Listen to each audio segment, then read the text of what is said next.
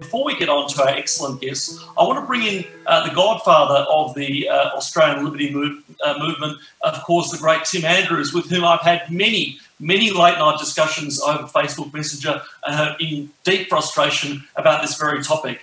Tim, what do you think about the so-called national conservative movement and how we as libertarians respond to them? Look, I think that this is probably the most important and most interesting session in this entire conference, because this gets to the very, very core of what the political debate right now is. But I would argue that this isn't necessarily a debate about the economics of the issue or the cultural wars of the issue.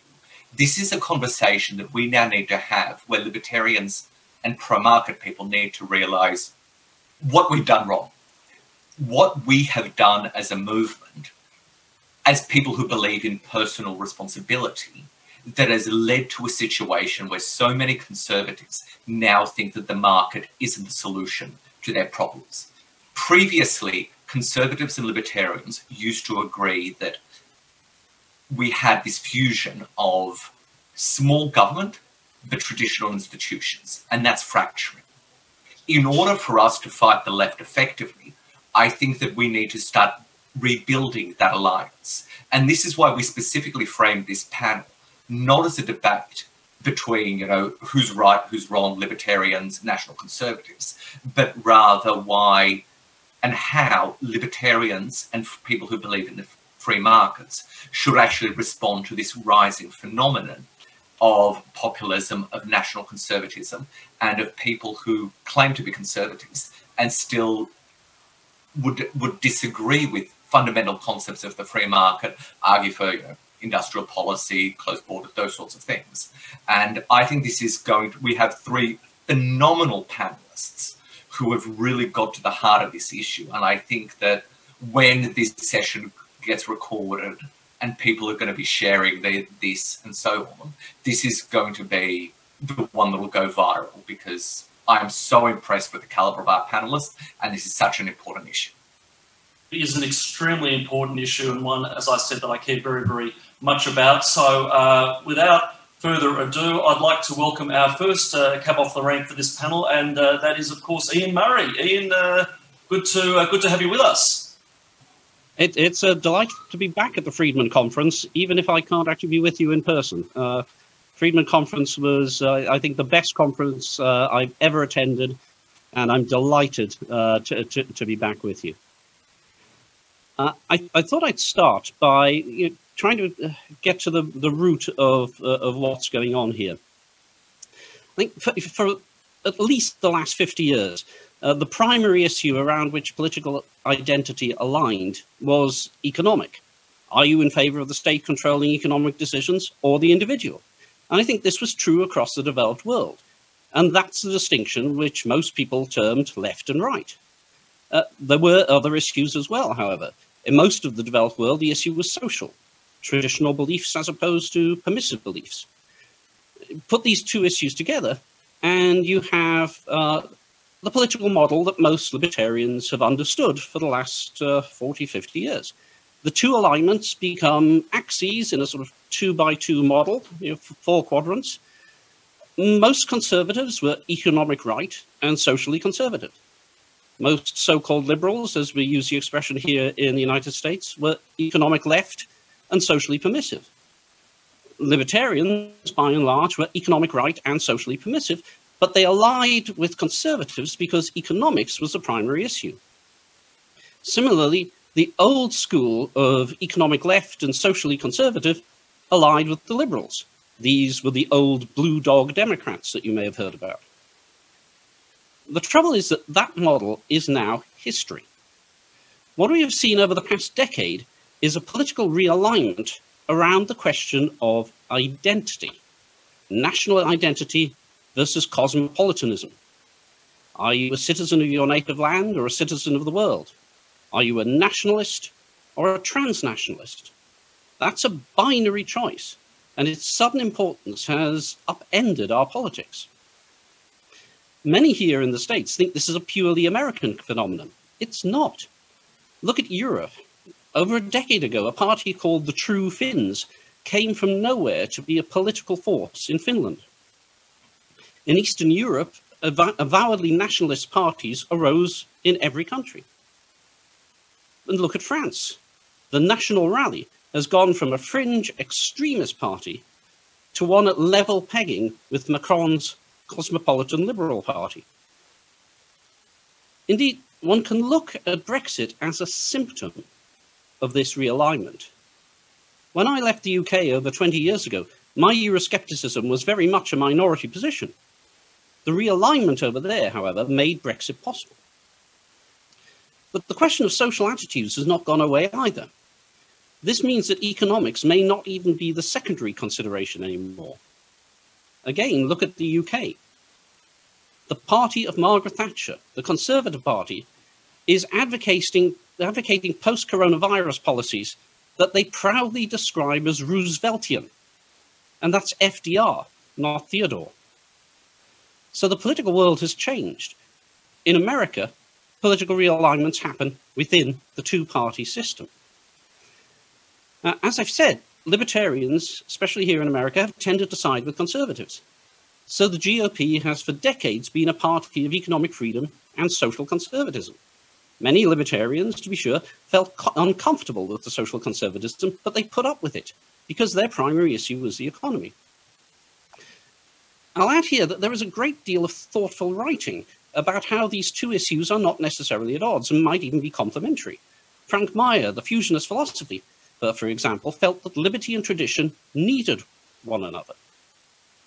Now, it may be partly because the marriage of these two philosophies was so successful that the political realignment has caught economic liberals flat-footed. We have been surprised at how quickly many conservatives have turned against free market orthodoxy. Now, a lot of people here and abroad are likely to place the blame on Donald Trump, who is certainly a polarizing figure who has upended a lot of what we thought were settled questions.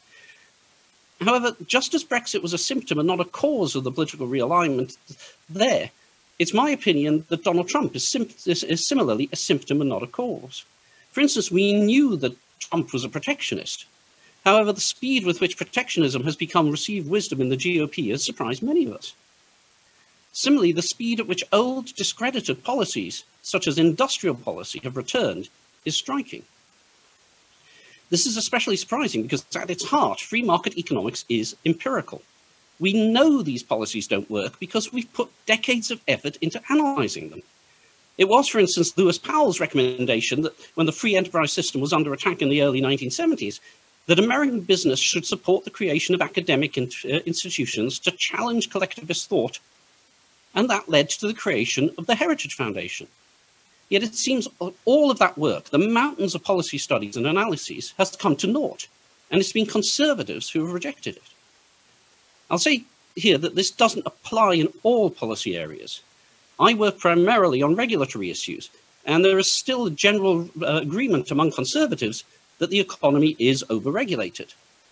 Yet there is an appetite for regulation in conservatives in many areas. Antitrust, for instance, is no longer the realm of the hipsters. Onerous regulation of tech companies is another conservative favorite. Conservatives pull down the fairness doctrine for broadcast media, but many want to see one imposed on the internet. And a quick word about energy policy. At the moment, one of the few areas where conservatives and economic liberals remain in lockstep is on energy policy.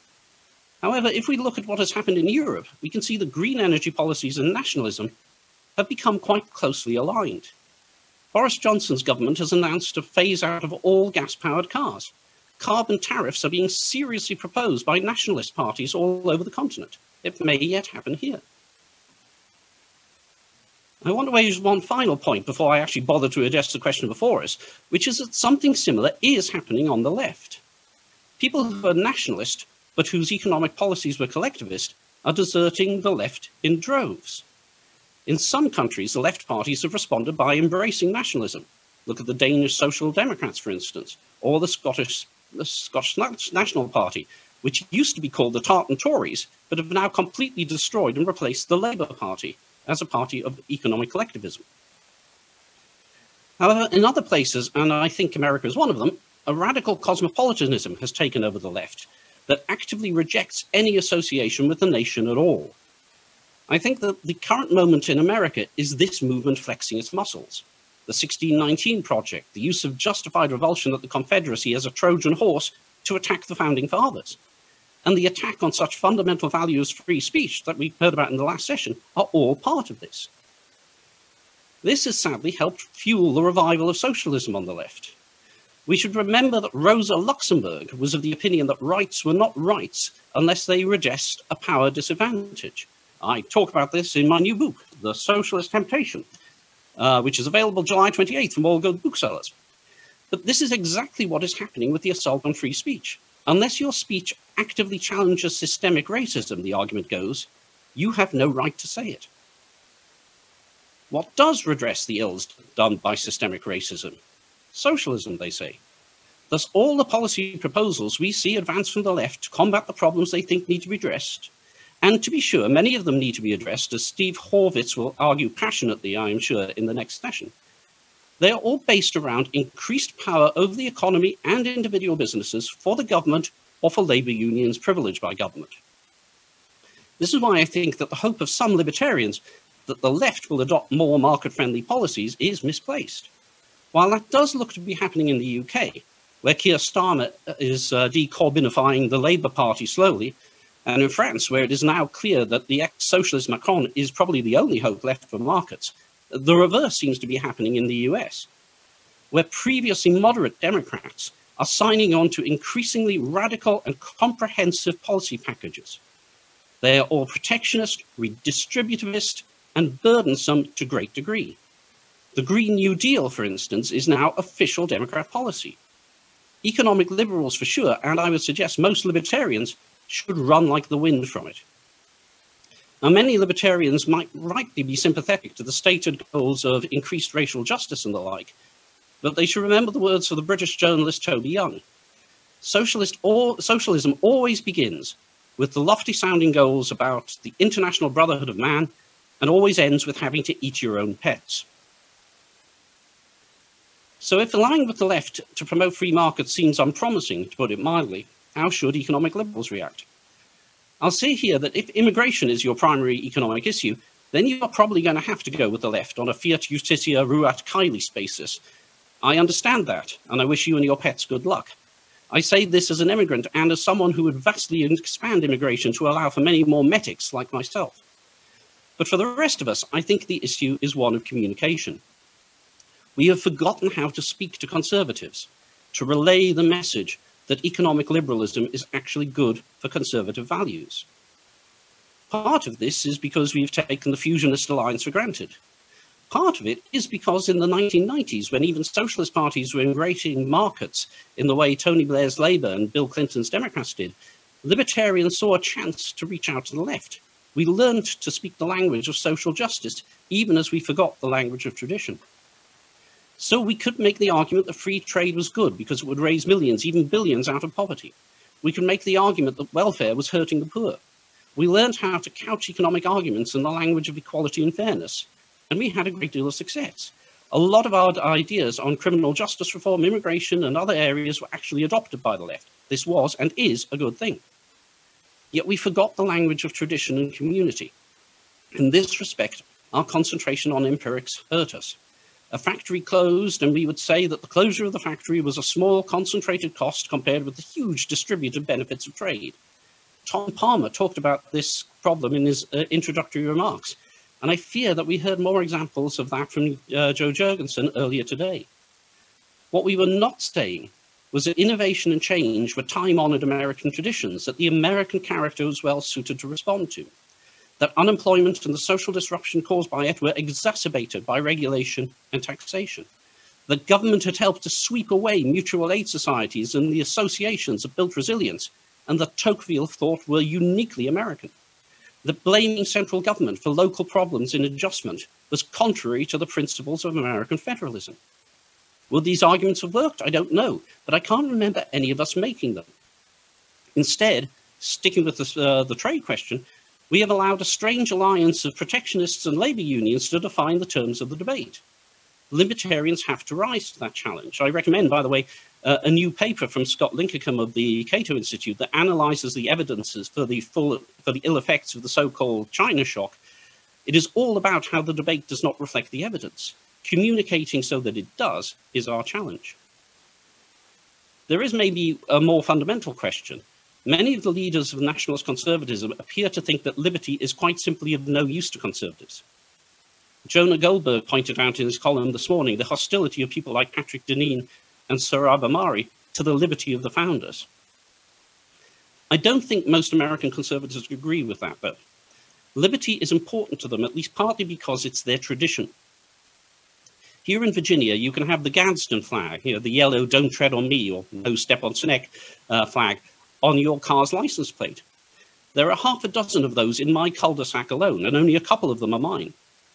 That's why I suspect that as long as we continue to reach individuals through our outreach through the traditional media, digital media, and social media, and as long as we speak in the right language, I think we can still get our message heard.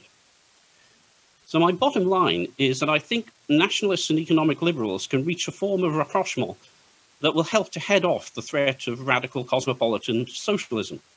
Otherwise, I fear that we in America at least will be engulfed in what DCPR consultant Bruce Mailman calls the woke apocalypse, a massive restructuring of government around the principles of radical identity politics and enviro-socialist redistribution and control of private industry that will make the New Deal look like a golden age of free enterprise. If that threat cannot bring us together, we are lost. And that is something that liberals and conservatives should view with dismay. Well, thank you so much, Ian. And that's a very sobering but accurate sort of assessment of where we're at. And I think, in particular, your assertion that libertarians and economic liberals in particular have lost the language of community and society. And I think that goes all the way back to the old, there's no such thing as society, only an economy, and all sorts of other things like that. The language of tradition and community has been used to bludgeon libertarians. I can't tell you the number of right-wing gatherings I've been to where people started mouthing off about libertarians before they have worked out who I was and where I stand, because it's become conflated with this very woke self-expression at all costs, the individual at all costs. That is a complete bastardization and perversion, I think, of our message. But enough from me. I'll hand it over now to Dan McCarthy for your thoughts. Great. Thanks very much. I'm very honored to be addressing the conference today, especially since I know for our Australian friends, it's almost 4:30 a.m. in the morning. So you're obviously very dedicated to liberty indeed if you are tuning in. Freedom never sleeps. I'll start perhaps with a few notes of optimism and then maybe get a little more pessimistic as I go on. But it's worth noting that this populist moment, which has produced national conservatism, actually has some of its roots in libertarianism. So, for example, I think you could see antecedents to the Donald Trump phenomenon with the very successful insurgency that Ron Paul ran within the Republican Party in 2008 and 2012. It was not so successful as to actually get the Republican Party's nomination, but it clearly showed that there was a vein of populism, a rejection of the political establishment that was waiting to be tapped by a candidate who had, a better window of opportunity than Ron Paul had in those years. And that's something that I think you saw Donald Trump take advantage of in 2016. Similarly, the Tea Party movement, it certainly had a libertarian emphasis in terms of rejecting the bailouts that occurred at the end of the George W. Bush years and under Barack Obama. But the Tea Party movement was also a populist movement. So conservatives and libertarians came together in a form of populism in the United States, which I think set the groundwork for what happened in 2016 with its rejection not only of Hillary Clinton, but also of Jeb Bush. It was a rejection of both parties' establishments. It was really rebellion by the so-called deplorables, by the people who had been overlooked by the political elites in both parties, who said that they were basically mad as hell and they're not going to take it anymore. And this has been true in other parts of the English-speaking world as well. So the success of Brexit was very clearly a matter of what had been a free market critique of the European Union coming from many of the original opponents of the EU, had combined with a populist rejection of the kind of foreign bureaucracy and control that Brussels represented. And so I think also with Brexit, you have a combination of libertarian and sort of national conservative interests coming together using the medium of populism to succeed politically. Now, the question is, does this kind of past record indicate that there's going to be a future for a combined populist, libertarian, and national conservative project? And I suspect here in the United States, you're actually going to see some degree of healing of the wounds after the November elections. Now, partly that is if Joe Biden winds up winning and becoming the next president, I think you're very quickly going to see that conservatives and libertarians will come together in opposing the radically woke, the radically socialist agenda that Joe Biden and his party will be pursuing. Biden himself, has this kind of mixed record. He was, a supporter of crime bills. He was a very unwoke kind of politician for most of his career. But of course, as we've seen during the Trump years, a president is not necessarily the person who is able to give all the policy direction to his administration. But in fact, there is a deep state, there is a policy apparatus within each of the parties, an elite policy apparatus that will fill the positions where policies are actually made, regardless of who the president is. And so we've seen Donald Trump undermined by his own staff in many cases, certainly with someone like John Bolton on foreign policy, it was spectacularly so. And similarly, if Joe Biden gets into office, I don't think we can expect Joe Biden's sort of record from the 1990s to be restraining his sort of woke tendencies, or indeed the sort of ascendant Bernie Sanders social democratic tendencies within the Democratic Party. Really, the party rather than the candidate, I think, is going to be dominant should Bernie Sanders win. Should Joe Biden win. It will be, in fact, kind of a shadow victory for Bernie Sanders. Now, if Donald Trump wins re-election, even there, I think you're going to find that there may be a little bit more of a meeting of minds taking place between libertarians and national conservatives over time, in part as a sort of second-term policy agenda has to be formulated. And of course, if we look at Donald Trump's first term, we actually find a number of things that libertarians should be very, very happy with indeed, starting with the tax cut, for example, which was good for business, it was good for the wealthy, but it was good for everyone. It was good for workers, it was good for families. Ian has already alluded to the success that the Trump administration has had in restraining and in some cases rolling back administrative burdens. And I think a very important point of common ground is in foreign policy, where both libertarians and national conservatives would like to see the United States adopt a more national interest-focused foreign policy, a more realistic foreign policy, and a more restrained foreign policy relative to what either the humanitarian interventionist left or the neocon imperialist right would like to pursue. So one of the reasons why Donald Trump is so strongly disliked by everyone from John Bolton through to the Washington Post is precisely because he is not involving us in the kinds of nation-building wars that Tulsi Gabbard quite effectively attacked during the Democratic primaries in the past several months, and that Americans of all political stripes have come to be very skeptical of. Yet, nevertheless, the elite within both parties still has this favorable interventionist view on foreign policy.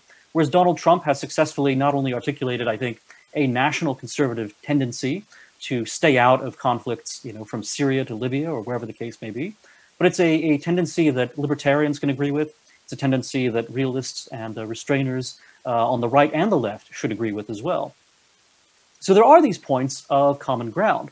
I also think there is a fundamental philosophical point of common ground as well, or at least perhaps it's a common ground that emerges out of an emotional matrix, if not a articulate philosophy, but it's something that tends to get overlooked. And that is, in many respects, the national conservatism and the populism we see on the Anglo-American right at the moment is a kind of emotionally libertarian movement.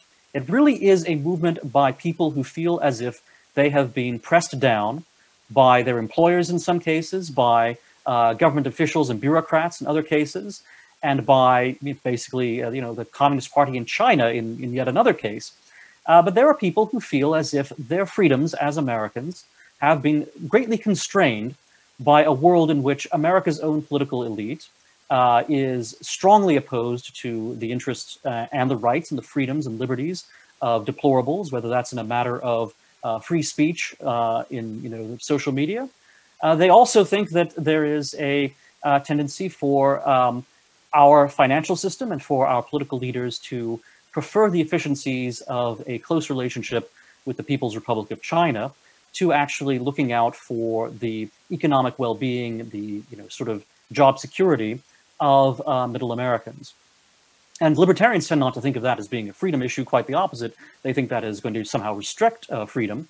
But if you're actually a wage earner in the middle of the country, and your family has been connected with industry for a very long time, and now that is being sort of liquidated, the jobs are certainly going away.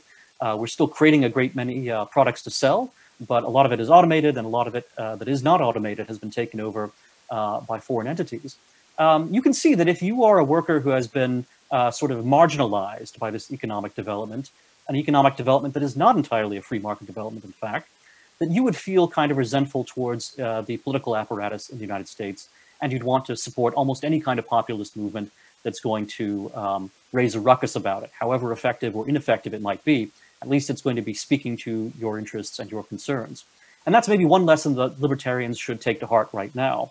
Regardless of what libertarians think about trade policy or tariffs or so forth, they actually need to make a case to Middle America that is in the terms that matter to Middle Americans, in terms of being able to provide for their families, in terms of dignity, as well as having a firm employment, but a sense that their employment is something that is valued and is something that has a social function, as well as having a paycheck attached to it.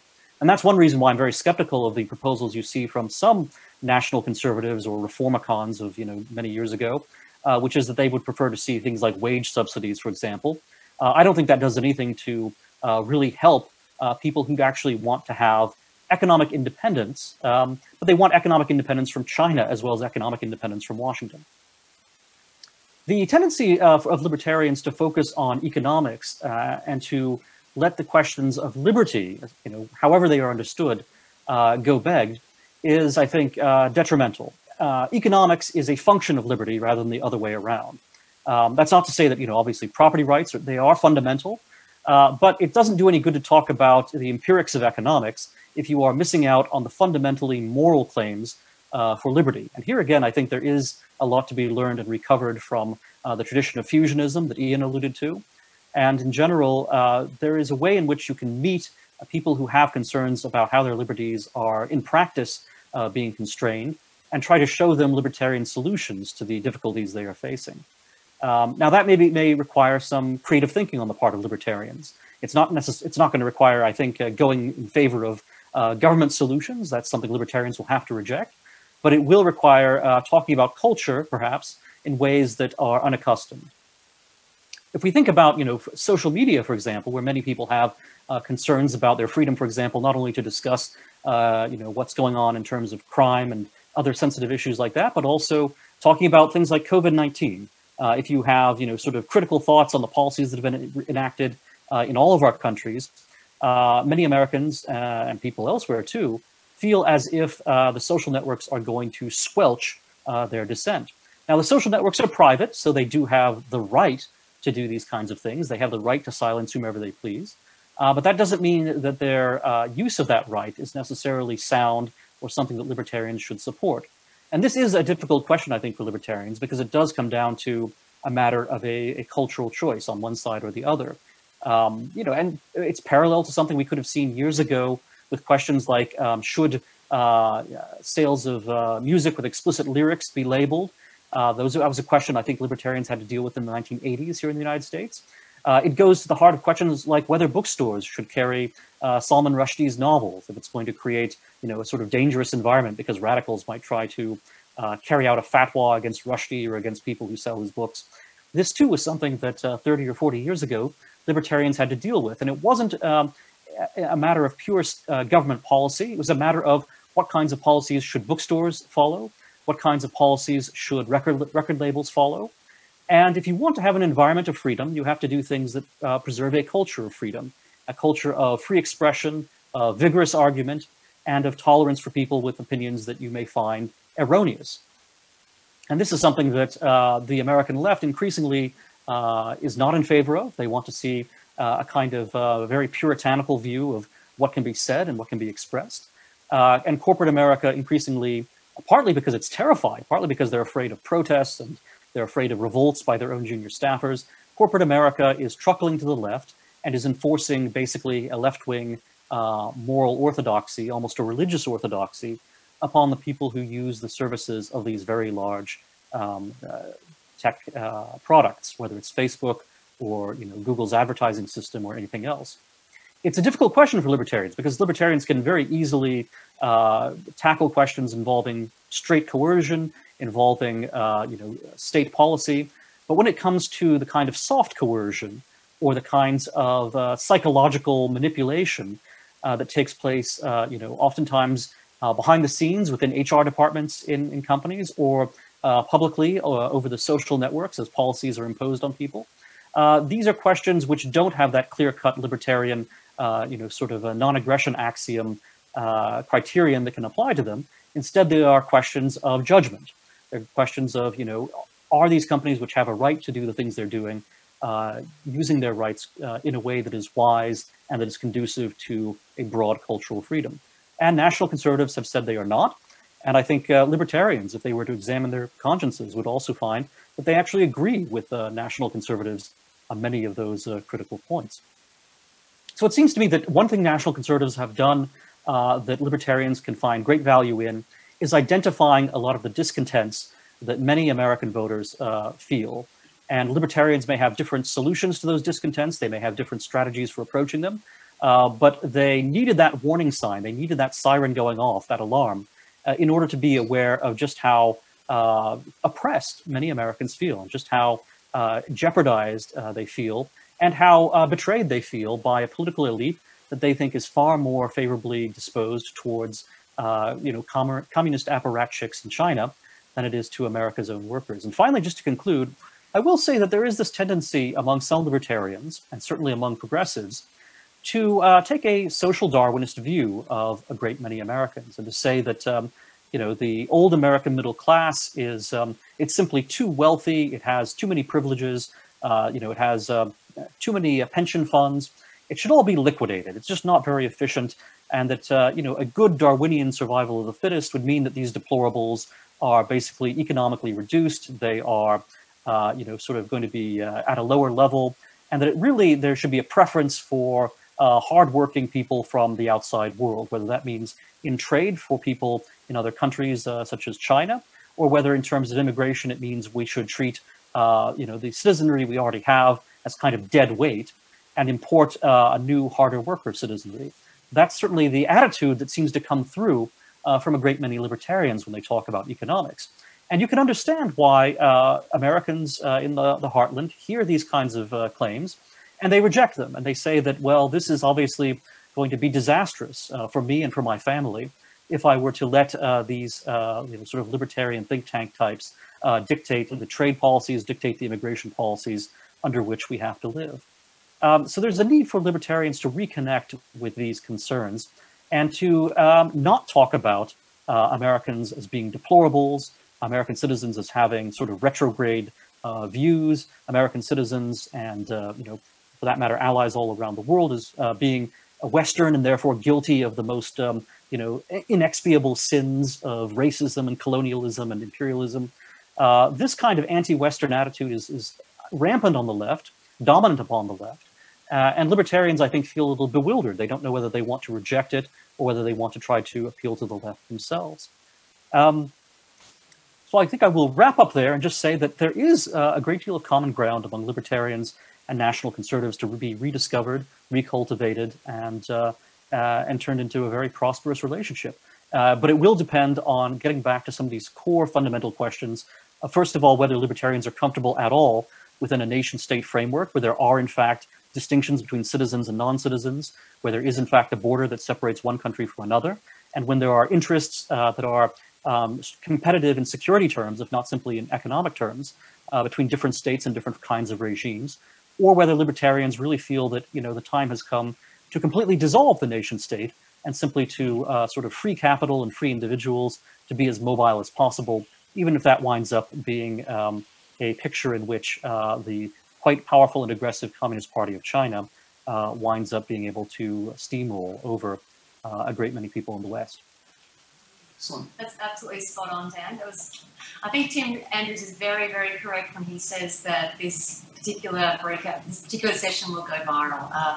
2 speakers in, 1 more to go. We welcome Sam Gregg to Freedom 8, and thank you very much, Dan. Sam, have we got you there? I'm here. Sam is here. Welcome, welcome. Welcome. It's good to be talking to the Friedman Conference. Great to be talking to my fellow Australians. Like Ian, I am a migrant to the United States. I'm very happy to be participating in this, I suspect, international, but still very much a highly Australian meeting. So the question we're posed with, and I'm going to try and avoid repeating anything that Dan or Ian has said, is of course this issue of how do we engage national conservatism. And I guess I come at this from the standpoint of someone who calls himself a Burkean Whig rather than a libertarian. And maybe towards the end, some of that distinction will become clearer. So I think we need to ask ourselves, first of all, I'm going to do two things. I'm going to ask why I think there has been this emergence of this national conservatism. And then I'm going to outline some ways in which I think it's possible for economic liberals, free marketers, classical liberals, libertarians can engage national conservative concerns rather than simply dismissing them as being irrelevant and somehow will be dissolved over time as the market continues its march throughout history. So the first reason I think we've seen the emergence of national conservatism, of course, is the phenomena of what I'm going to call globalism. Now, I don't mean by that economic globalization, although that's obviously the two things are related. But by globalism, I mean the emergence and the turn on the part of many political elites, particularly in Western Europe and some parts of North America, towards transnational institutions and supranational institutions. The European Union is the example of this, obviously, which comes to most people's minds immediately. And one of the reasons I think we see the emergence of national conservative movements is a pushback against these types of institutions, these supranational institutions, which are very detached from the concerns of real live people, who quickly develop agendas and interests of their own. I think the European Commission is a very good example of this, and which are seen as unaccountable, highly undemocratic, and whether it's true or not, focus primarily upon their own interests and not particularly interested in the views of anyone who might have some disagreements in the way that they want politics, and not just on a domestic level, but on a supranational and international level to go. So I think national conservatism reflects pushback against many of these institutions, which I think some libertarians to a certain extent have engaged. The second, of course, is immigration. Like Ian, I'm a migrant, so I can speak with some credibility on this subject, I think. But what I think, when it comes to immigration and the national conservatism movement, the unwillingness of governments to enforce sovereign borders has alienated a lot of people from the idea of relatively free migration between countries, which of course libertarians tend to hold to. I think if you want to understand Brexit, I think the biggest single issue which pushed the Brexit side over the line was the decision of Angela Merkel to admit 1.5 migrants from the Middle East straight into the country. And many people in Britain said, we've lost control of our national borders. It's not a question of racism. It's not a question of being against migrants or anything like that. It's much more a question of we are no longer in control of our destiny. We're having these things pushed upon us. No one asked us if we want large numbers of migrants coming into the European Union, which means they come into Britain. So I think that's another reason why we see the resurgence of national conservatism. And I want to stress, it's not racism. It's not racism. It's a concern about control of national borders. Third reason, which Dan has alluded to, is of course the rise of China. Back in 2000, when China was admitted to the WTO, the working assumption, I think, of most Western governments was that China's gradual integration into global markets would result in the country moving more in the direction of greater civil liberties, greater political liberties, greater religious liberties. Well, none of that has happened. None of that has happened. We've discovered that China has decided to go its own way on many of these questions. We've even seen the turn away from more strictly market policies towards outright mercantilist policies on the part of the Chinese regime. And it's going in exactly the opposite direction when it comes to many of these foundational freedoms. So the reaction, which I think is quite understandable on the part of many people, is that clearly markets are not enough if we're interested in seeing some of these societies which are ruled by highly authoritarian governments, which don't respect liberty. Markets are clearly not enough. And in some respects, some people would argue that the access to global markets has enabled countries like China, who is not a friend of the West, countries like China to act in a highly aggressive way, using literally Western freedoms against us. So, and what's interesting about this is that economic liberals have not said very much about this type of question. And that will bring me to an issue of the national security stuff. Another issue which I think is driving the national conservative movement, not just in America but elsewhere, is the shift of very large, or at least economically powerful groups who have benefited very much from markets and economic globalization and innovation, the drift of many of these groups to the embrace of deeply illiberal policies. A very good example, of course, is the tech sector in much of the United States. If you want to see a definition of woke, take a very good look at the tech sector in the United States. We see the emergence across the United States and many Western countries of what I like to call woke capitalism, whereby more and more of the corporate world is embracing agendas that are seen by many national conservatives as repressive, inherently anti-traditional, and even in some respects, removing the control of very large businesses away from control by shareholders, because now executives and managing directors can say things like, well, we'd like to pursue more profit, but guess what? We have to satisfy the following 5 extra bottom lines, which we think are very important.